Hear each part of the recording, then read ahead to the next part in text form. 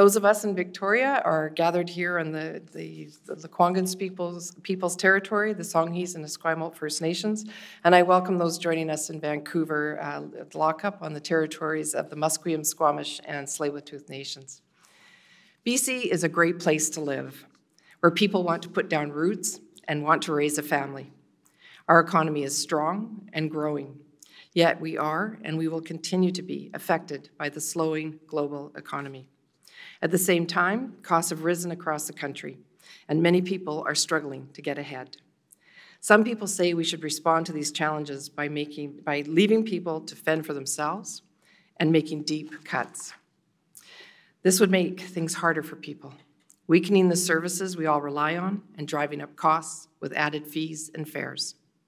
The last few years have taught us that going it alone doesn't work. By working together and supporting the people who build our province, we build a stronger BC for everyone. We have delivered support to people with everyday costs, including more affordable childcare, skills training, car insurance, and healthcare premiums, and making more services free. Things like free transit on youth for children under 12, and making prescription contraception free in BC. We have heard from a lot of parents that together, these actions we've taken, these choices that we have made to put people first, have given families some much more breathing room. Rachel Tuttle, a mother of two, is seeing it and feeling it. She told us she is part of a mom's Facebook group. While she has seen a jump in parents needing help for things like buying groceries, she says it is great to see government responding with actions like the ones I mentioned. Budget 2024 builds on this foundation by continuing to invest in things that matter most, helping people with costs, delivering more homes, protecting and strengthening our services, and building a stronger, cleaner economy where everyone has a place. Now, before we get into the upcoming budget and fiscal plan, I'm going to briefly discuss the updated forecast for the current fiscal year. The third quarter forecast shows a deficit of $5.9 billion for 23-24, higher than the $5.6 billion which was forecasted in the second quarter. There are several changes. Income tax assessment data from the Canada Revenue Agency shows higher personal income tax revenue, but lower corporate income tax revenue, and these largely offset each other. Natural resource revenues have shown some further decline, continuing the story we've seen throughout the year. The forecast is lower by $288 million from Q2, mainly from lower natural gas prices. The overall natural gas revenue forecast is down by $1.3 billion since budget, which shows how volatile prices have been. Commercial Crown net income is lower overall by $282 million, which includes costs related to the BC Electricity Affordability Credit, and I'll talk about more of that shortly. The ICBC net income is higher due to stronger investment earnings. On the spending side, there is a higher spending for emergencies. And now that we're 3 quarters through the year, we have released the forecast allowance, which was $700 million. A full year report will come out this summer as part of the public accounts. Now let's talk about the economy. We have a diverse economy, providing strength to help us weather current challenges. One of those challenges is the slowing global economy that, like other jurisdictions, is affecting our province. BC's economic momentum slowed in 2023, with strength observed in some sectors, while others saw declines. Strong population growth is supporting BC's economy and labor market. Employment was up 1.6% in 2023. While BC's unemployment rate remains one of the lowest in the country, the rate has risen as more people are looking for work. The unemployment rate was 5.4% in January 2024, lower than the 5.7% observed across Canada. BC's population increased by 3% last year, the highest growth rate since 1994. This growth was due to high international migration. Consumer spending has softened, with retail sales just 0.8% higher year to date. This is because high interest rates and prices have reduced demand and purchasing power. While costs continue to be high for people, total inflation has come down from the peak of 8.1% of May of 2022 to 3.4% in December 2023. And more recently, BC inflation was 3% in January 2024. But we know high prices for food and housing continues to affect the cost of living for households. And while the Bank of Canada has held interest rates steady since last summer, they are high. Many private sector economists expect rates to start coming down this year in response to a slowing economy and inflation getting closer to the bank's target of 2%. Moving next to the housing market. Home sales slowed in the second half of last year in response to the interest rate hikes in the summer. Overall, home sales were down 9.2% in 2023, and the average home sale price was down 2.6%. On the construction front, home building activity has been strong, with housing starts reaching over 50,000 units in 2023. This was the highest annual average on record, and the housing starts forecast has increased since the second quarterly report. Similar to the private sector, the ministry expects housing starts to decline in 2024, reflecting higher interest rates, elevated construction costs, and labor constraints. However, within the challenging context of high interest rates, we are still expecting strong construction activity with levels higher than previously forecast and above the historical average. The higher outlook for the medium term is supported by public sector investment and recent government housing legislation to encourage more home building in the province. As always, housing remains a priority for this government. We're tackling the housing crisis on all fronts, fighting speculation and building more homes for people faster. Regarding trade, the value of goods export was down 13.1% in 2023. As discussed at Q2, this is mainly due to a significant drop in global commodity prices last year, which has impacted our natural resources revenue. Near-term projections for some of BC's major trading partners have worsened over the course of the last year, including Canada, China, Japan, and the Eurozone. Meanwhile, the U.S. is doing better than expected. A global risk we are watching closely is supply chain disruptions associated with geopolitical events. Turning to the outlook for BC, our province is well positioned to face uncertainties and weather ongoing economic challenges. We have a diverse economy, and we are tackling the big challenges facing British Columbians, investing and making life better for everyone. It is estimated that BC's economy posted modest growth of 1% in 2023. This softening was due to high interest rates, slowing domestic and global economic activity, and geopolitical and climate-related disruptions. The ministry expects modest growth in 2024 due to similar factors, with real GDP expanding by 0.8%. These projections are similar to what the ministry was forecasting in the second quarterly report.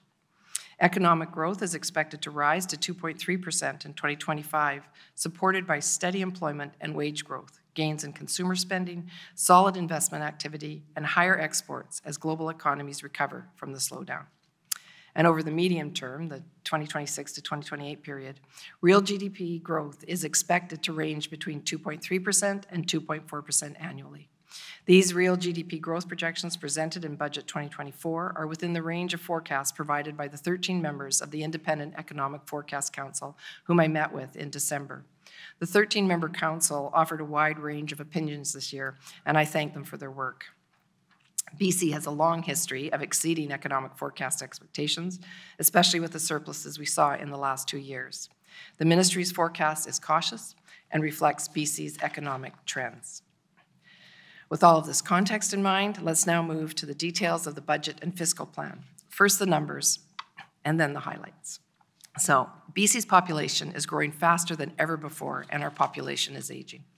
Budget 2024 makes significant investments to meet growing needs and secure a stronger, more secure BC for everyone. Government revenues are forecast to grow from $77.3 billion this year to $86.4 billion in 26-27. An average annual growth rate of 3.8%. Taxation revenue projections reflect the province's growing population and economy. Natural resource revenue projections reflect an expectation of higher natural gas prices and production volumes. The budget provides an additional $13 billion in new operating spending for priority investments and to support a growing demand for government programs and services. This includes allocations in the contingencies vote for potential climate-related emergencies, future priority initiatives, and caseload pressures. Overall, the contingencies amount to $10.6 billion over the fiscal plan period. While deficits are higher compared to those in Budget 2023, we continue to prioritize affordability and services during this period of slower economic growth.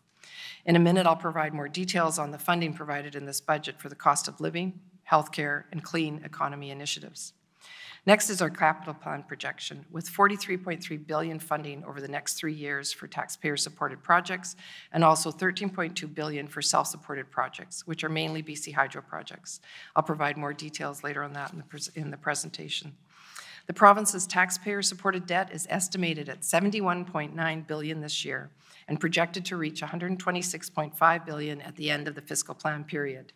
Other key metrics, the taxpayer debt to GDP ratio is 17.6% this year, which is expected to grow, as you can see in this table, though expected to remain lower than many other provinces. This debt will finance the operating and capital investments we need now, and our debt burden remains manageable. We are on solid financial ground. BC continues to have the third lowest debt to GDP ratios of all Canadian provinces. Operating deficits and capital investments will increase BC debt, but our debt remains affordable for a province of our size. BC's interest bite is 3.2 cents for every dollar of revenue we receive, which is less than half of Ontario and Quebec's. That means our debt remains affordable, and we continue to support British Columbians with the services they depend on. We continue to be able to afford these costs and ensure British Columbians have access to those services. Government has been steadily increasing investments to help people with everyday costs.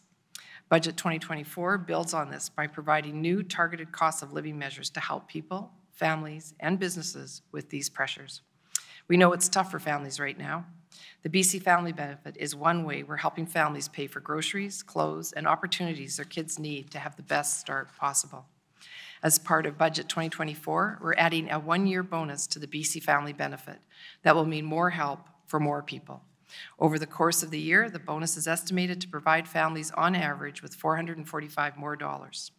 It also expands eligibility to 66,000 more families, so a total of 340,000 families will receive the bonus. A new BC electricity affordability credit, starting in April, will save people and businesses around 4.6% off their electricity consumption.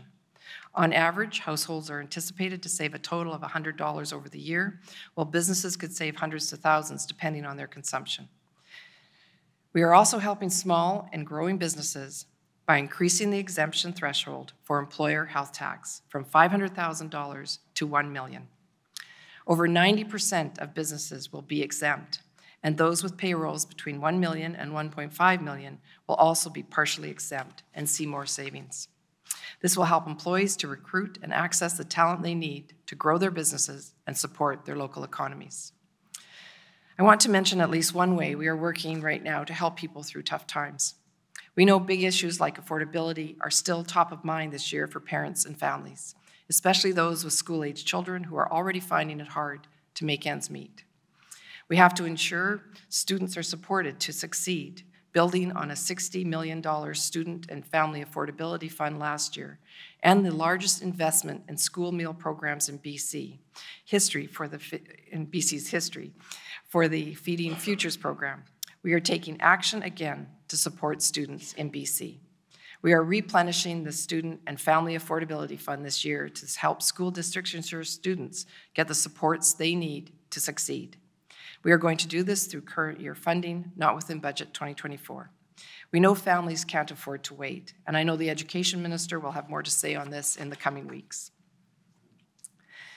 Budget 2024 introduces a new tax targeting home flipping activity to discourage short-term speculation that inflates housing costs.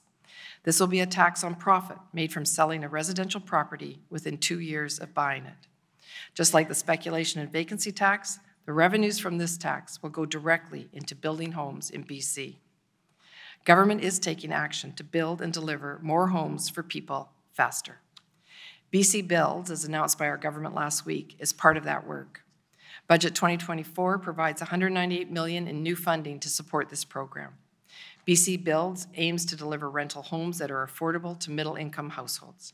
The program uses lower-cost financing and grants to lower construction costs and speed up timelines, helping to move projects from concept to construction within 12 to 18 months, compared to the current average of 3 to 5 years. There are also new tax measures to encourage development of rentals and support affordability. First-time homebuyers and people buying a newly built home are estimated to save over $100 million a year based on changes to the exemption thresholds for property transfer tax. We are also encouraging development of rental buildings by enhancing the property tax exemption for new eligible purpose-built rentals. These new measures are all part of the province's Homes for People plan launched last year. Government continues to take action in healthcare to support an aging and growing population. Budget 2024 provides $6 billion more over the next 3 years for health and mental health care. New funding provides additional supports across a full range of health services. This includes ongoing funding to support measures first put in during the pandemic, things like immunization programs, improved rural and remote access to emergency care through ground and air ambulances, and virtual services. There are also new targeted measures to improve the quality of health service for British Columbians. Delivering better cancer care is a key focus of this year's budget. Work continues on BC's Cancer Action Plan. This includes more cancer care teams, support for research, and help for patients who need to travel from rural communities. BC has made big advances on screening with Canada's first province-wide lung screening program and at-home HPV tests. New funding will support more cancer prevention, screening, and treatment services. This includes expanding specialized cancer services for treatments that are difficult to access or currently unavailable in our province. We are also expanding home and community care services for seniors. Funding will help seniors and people experiencing short or long-term disabilities to manage their health care needs while living at home. It also provides supports for day-to-day tasks such as grocery shopping and transportation to medical appointments. This helps seniors to live safely in their own homes longer, while also reducing demands in other parts of the healthcare system.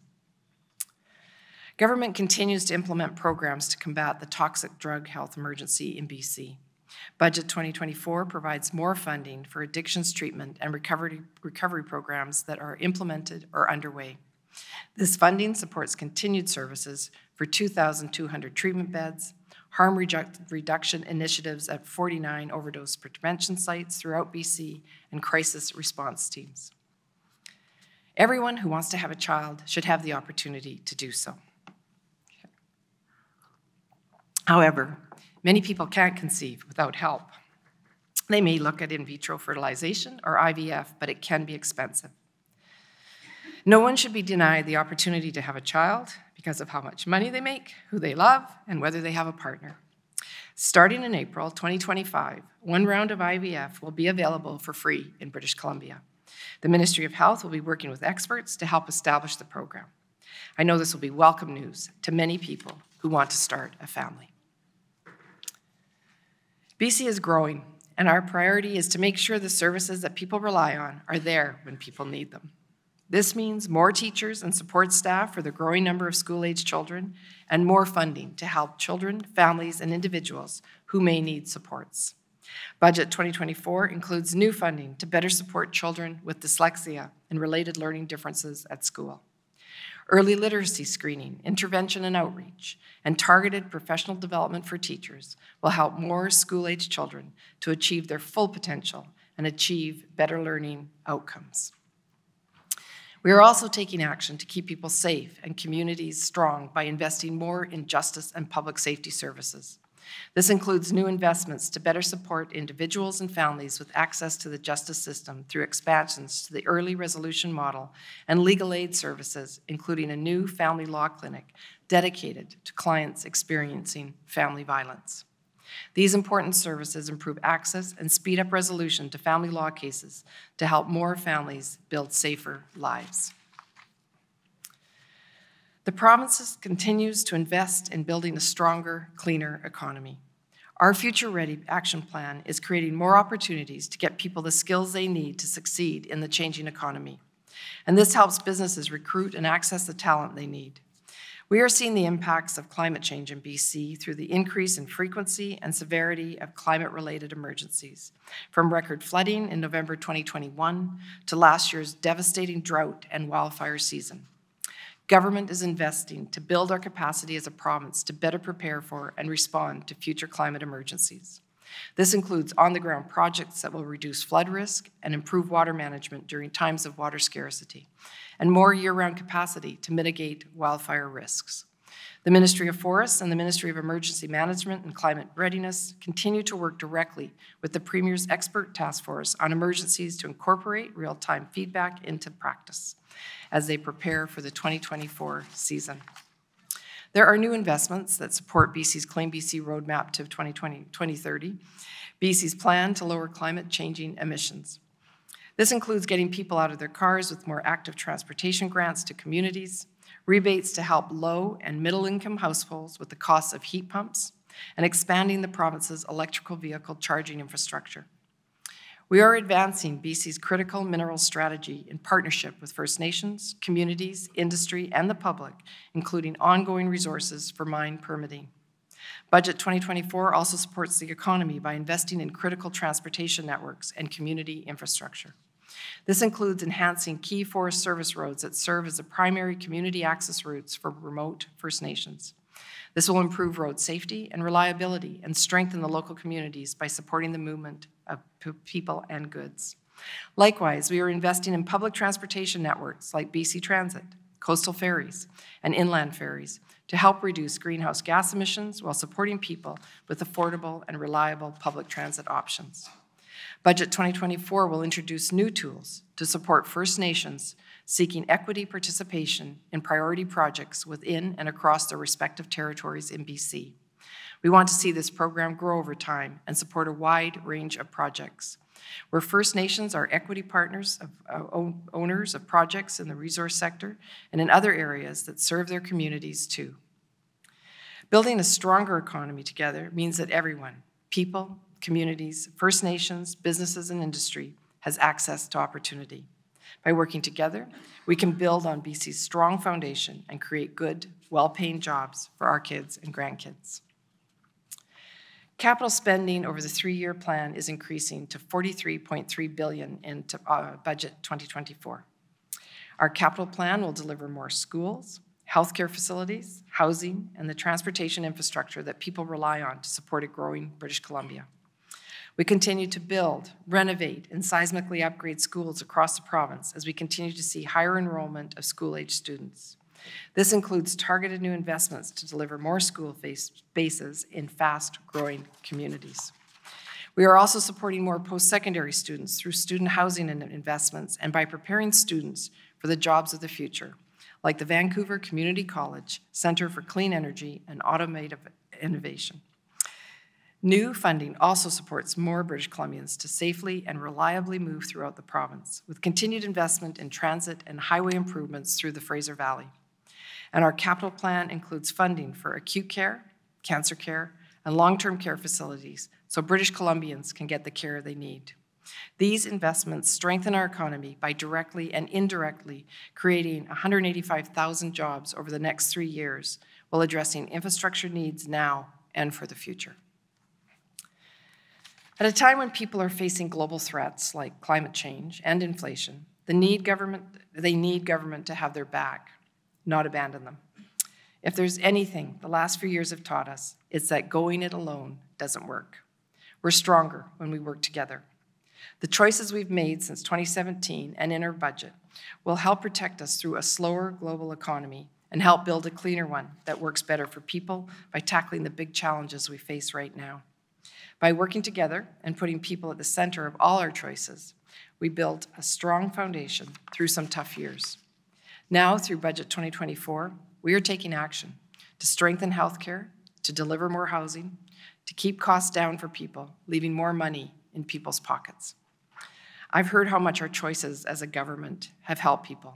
People like Tamara Herman, who is saving $2,100 a month on childcare. She said this has allowed her to go back to work full-time and be able to put money away for her kids' futures, helping her feel better off now than she did in years past. We will keep taking action for people so they can build a good life for themselves and their families here in British Columbia. Thank you.